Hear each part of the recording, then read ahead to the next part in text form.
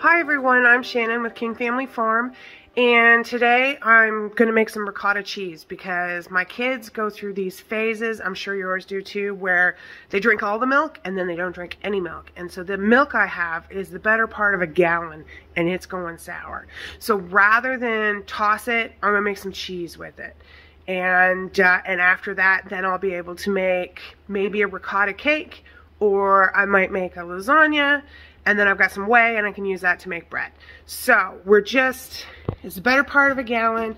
You don't want to use ultra pasteurized milk. It's not something we really get here in Canada. I mean, I've never really seen it, but I know it's fairly common in the US. So I've got a gallon, I guess it's 4 liters, we're Canadian. So of homogenized milk, and it's the better part of one. So I've weighed out or measured out. Here I've got 2 quarts,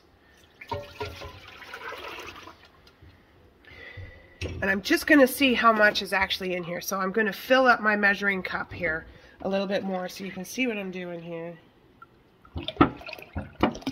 This isn't an exact science, so we've got 3 quarts, and I got some whipping cream that's on the edge of also expiring. So I'm just going to top this off.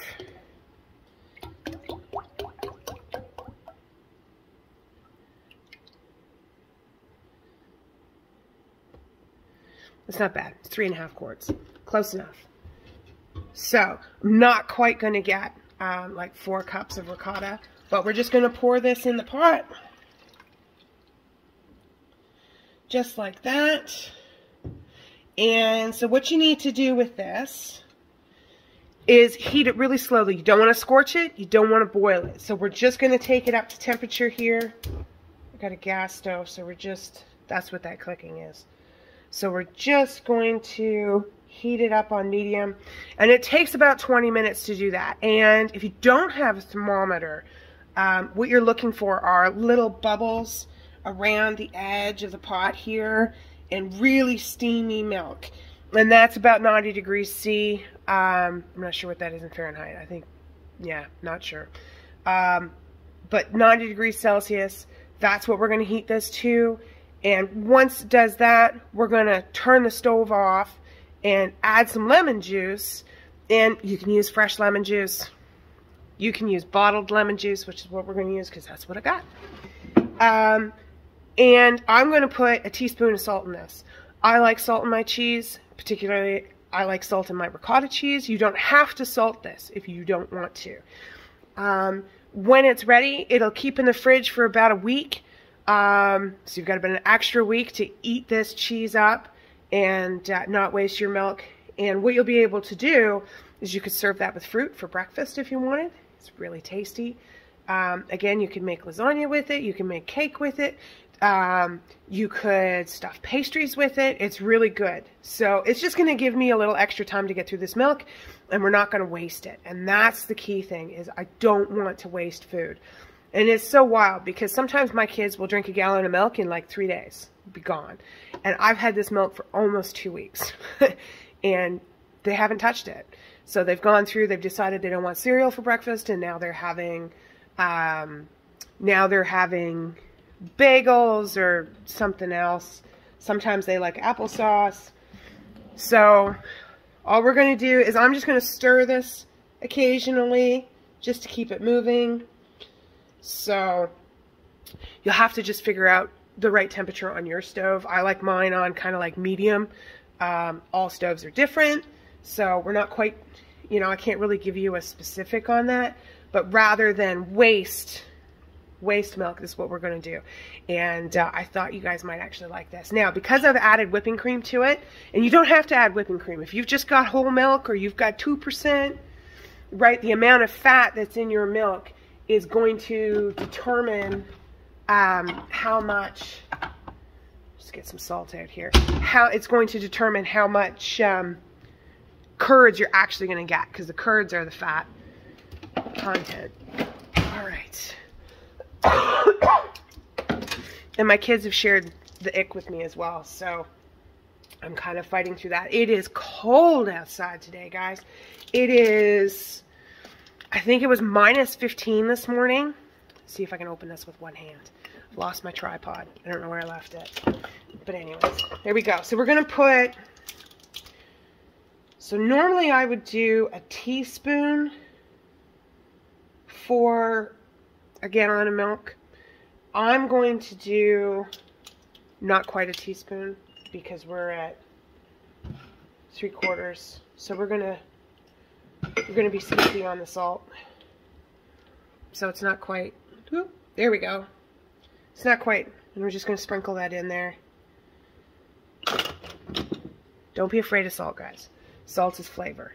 It's really hard to over salt things if you're salting things at home.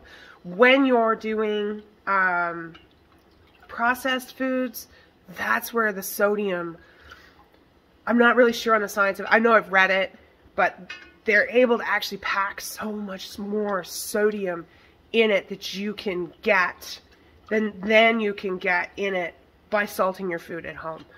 So this is part of having a Whole Foods kitchen, and so making your own cheeses and stuff. But you can make with a regular, without anything fancy, just, this is 3% milk, 3.25, sorry, whole milk. You can make ricotta cheese, you can make mascarpone, you can make, and you can make cream cheese without anything special. You just need milk and some lemon juice. You need an acid and some heat, and that's it, guys. So, I mean, if you want to get into making mozzarella, then you need like a rennet. But you don't need anything fancy to do this. And this, I don't even have cheesecloth. And what they sell today as cheesecloth is way too holy to be, it's too open of a weave. So I'm actually going to drain this through probably like a flour sack towel. I usually use a tea towel, and because that way I don't lose my curds. And but the way, if you're into making smoothies for breakfast and you want to add protein to your smoothie, adding that whey will add protein, so you don't waste that either. You can use it to make breads. There's just so many things you can do with it. That's actually warming up fairly quickly. So just get my thermometer here. So making your own cheeses and not wasting food, very much part of a Whole Foods kitchen. So the book I really enjoy for that is a book called Nourishing Traditions. And I'll put a link to it down in the show notes. But Nourishing Traditions was written by Fallon. And it's got all kinds of stuff on how to make your bone broths and how to make basic cheeses and making your own mayonnaise and all of that kind of stuff. And I'm not saying that you should step away from all processed foods right away, but adding this stuff in slowly and learning these skills are really going to help you in not wasting food. Because, I mean, who wants to throw away a gallon of milk? I don't know how much it is where you are, but a gallon of milk here is $8.10. It's a lot of money to just pour down the drain. So, I mean, if you've got animals, you could feed that to the pigs. I'd rather eat it. And again, if you've got your whey and you don't want to consume the whey or use it, you can slop the pigs with that as well. So they'll enjoy the whey. It's good for them. So we're just going to heat this up. I've just got my thermometer here. So I just have a really basic instant read thermometer. And of course it's in Fahrenheit. I'm going to change this to Celsius because I can't remember the how much in Fahrenheit. So it's at 39 degrees 40. We're getting there. So we get this to temperature. We're at 52, 3, 5. It's coming. And I'm going to put you get to see more of my kitchen. I'm going to put a dishcloth in a strainer. I haven't even cleaned up from making the kids' lunches before they went out the door. So, there we go. Big steel bowl. But I was like, oh, I'm just going to get that done. And I thought, oh, I'll turn the camera on. You know, somebody might find this interesting. And it really is easy to make. So we just need a dish towel. So I like this one. It's a bit stained, but it's really quite thin, and it does the job. So we're just going to, here we go. Just going to line the colander here. I made some grenadine yesterday. I found, so we have flash food here, which is really, once in a while there's something really good on it. So I was on flash food last week, and they had a box of like 25 pomegranates for $5. And I said, okay. So I made some grenadine, and which we'll use for mixed drinks. And I'm also going to make some pomegranate molasses, which is used in a lot of Middle Eastern cooking. So I think people will enjoy that here. So, and it's a great way to get inexpensive food. And yeah, so if you haven't checked out flash food, check it out in your area. You might have it. It's not everywhere, but it's definitely worth looking at. Sometimes you can pick up, I mean, if you're in a city and you can't raise your own meat, you may be able to get some really good high quality meats for a much lesser price than you would 65 than you would buying it direct at the store. I mean, if I'm buying meat at the store, I'm not buying it unless it's 50% off. So we raise our turkeys. We have turkeys, ducks, chickens, and rabbits, and we don't have anything bigger than that. So for our beef, we buy that off a neighbor, and it's really good beef. So, but I had ordered from Flash Food ground lamb, which ended up being $5 a pound, which here is really, really cheap, but we like it. So that's what we're gonna do. And this is just getting there.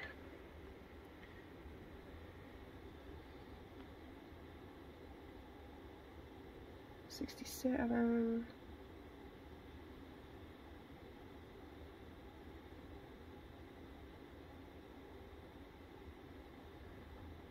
We're getting there, another 20 degrees. So if you don't have an instant read thermometer, I mean, you don't have to spend a fortune on them. You can go to Walmart and buy one, and they're like somewhere between $7 and $10. They're not expensive. And the battery, I mean, I've had this one for 3 years. I use it all the time. And the battery in it has lasted that whole time. And as much as I hate disposable things, it's not worth me replacing the battery in it, because it's actually cheaper to just buy a whole new thermometer, and I probably will.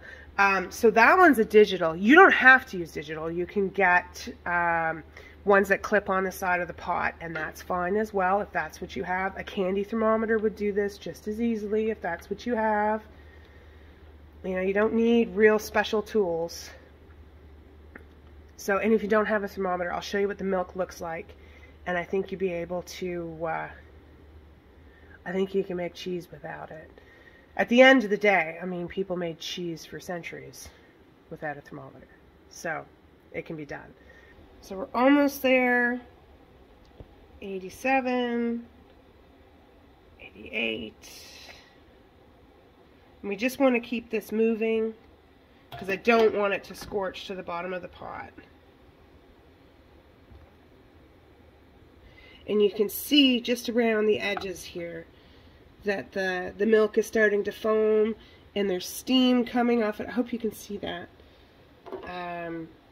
But it's looking foamy on top. You really don't want this to boil. You just want to get it up to 90 degrees.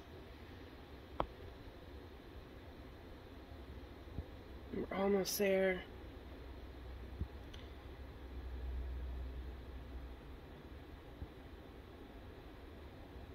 There she goes. Okay, so what we're going to do is we're going to turn the heat off. And then we're going to add the lemon juice. And I'm not going to add quite as much as I had there.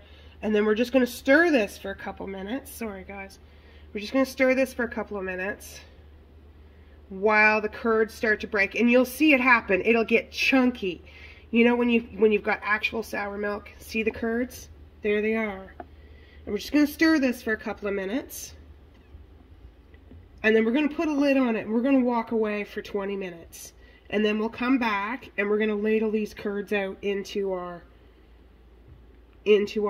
strainer that's been lined with the tea towel. See the curds? You can see them now. It's gone all chunky. So we're just going to keep stirring. You can, so I've turned my stove right off. Some people say to turn it on low and keep it warm. I don't find that's necessary with this type of cheese. With a mozzarella or a cheddar, you would want to keep it maybe going a little bit. But with this, no, we're there. Okay, so just going to get that out of there, and we're going to put it on it. And that's going to help it stay nice and warm. And we're going to come back in 20 minutes and ladle out those curds. So I did a bit of cleaning up, and this has been sitting for 20 minutes. The timer just went off. So I'm going to take the lid off and show you what it looks like. So it's actually almost like one big solid mass. If I push on it, this is like the biggest slotted spoon I have. You can see it's like one big mass. I really need to buy a bigger slotted spoon. But here we are. So we're just going to scoop out the bigger curds and into, just like that. Get underneath it. Heck with it. I'm going to use my ladle. It's not ideal, but I'm just going to tip it on its side a little bit and into there. Now you can see what I'm doing.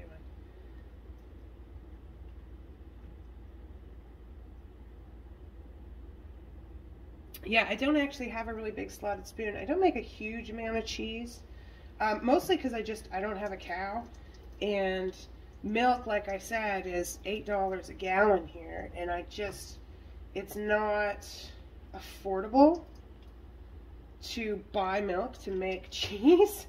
So I make cheese like this when we have milk that's ready to go sour. Doesn't that just look fabulous? Oh, this just turned out fantastic.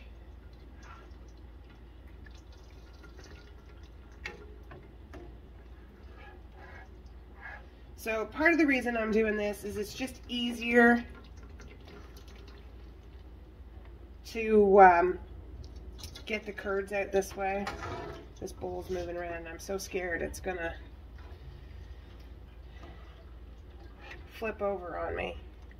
So, because once I get enough of this out of here and the weight isn't quite so much, I'm just going to pick this up and pour it right in. So after we've done this, you can let the curds sit, depending on how creamy you want it. You can let it sit to drain anywhere from 5 to 20 minutes. Just keep checking it. If you want a really dry ricotta, you could leave it, you could actually pick the towel up and hang it, and that would work really well. All right. Let's see if I can find my oven mitt. My oven mitt seems to always have a new home. I'm not really sure why, but the pot is still a little bit warm because of the gas stove. I find the handles on everything gets really warm. So I'm just going to pour this right through. Whoop. Helpful if I put the camera so you can actually see what I'm doing. And we're just going to let that drain right through. Just like that. So, and I'm just going to take my spoon and move the cheese to the center. So, and I like doing this over a nice deep bowl so that the bottom of the strainer doesn't actually touch the whey that's in the bottom.